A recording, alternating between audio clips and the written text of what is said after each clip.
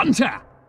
Ever wondered how many individuals Superman could finish off in an hour? Thanks to insights from internet enthusiasts, you don't need to worry any more. So, the global average mile pace is approximately 10 minutes and 25 seconds, roughly translating to 6 minutes and 28 seconds per kilometre. Now, the average male takes between 5 and 10 minutes for their own personal satisfaction. Now, the real question is, how fast can Superman finish himself off? Now, according to online sources, Superman can move at speeds of 750,000 miles per hour, completing a mile in about 5 milliseconds. This implies he could accomplish the task of pleasuring himself in between 2.5 milliseconds and 5 milliseconds. And for simplicity, let's just opt for 5 milliseconds. Assuming the assumption of only using one hand, that means he could get through 720,000 men in an hour. Yet, if he utilises both hands, addressing 2 individuals simultaneously, the count rises to 1,440,000. Now, consider a scenario